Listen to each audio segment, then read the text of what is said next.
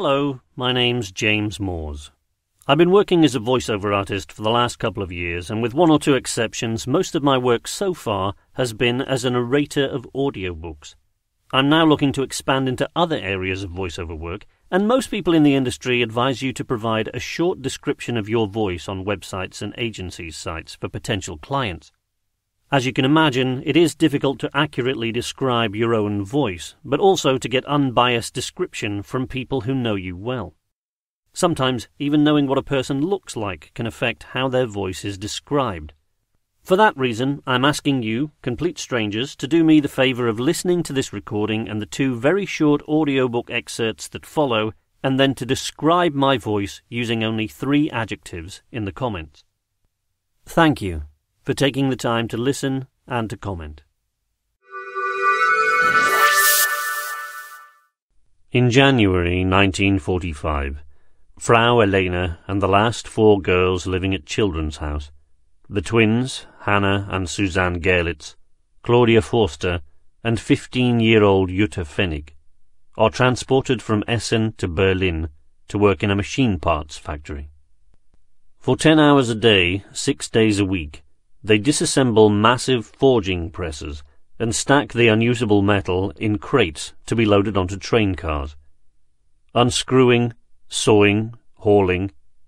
Most days Frau Elena works close by, wearing a torn ski jacket she has found, mumbling to herself in French, or singing songs from childhood.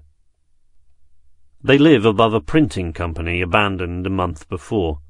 Hundreds of crates of misprinted dictionaries are stacked in the halls, and the girls burn them page by page in the potbelly stove. I didn't really want to tell Sewell about the concentrated little knot of vestigia that clung to the murder weapon, but I figured it would only lead to more trouble later if I didn't.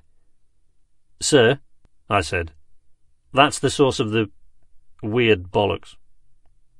"How do you know?" asked Sewell. I considered explaining vestigia, but Nightingale had warned me that sometimes it was better to give them a nice, simple explanation that they can relate to. "It just has a kind of glow about it," I said. "A glow?" "Yeah, a glow." "That only you can see?" he said. "Presumably with your special mystical powers?" I looked him in the eye. "Yes," I said, "my special mystical powers." "Fair enough," said Sewell.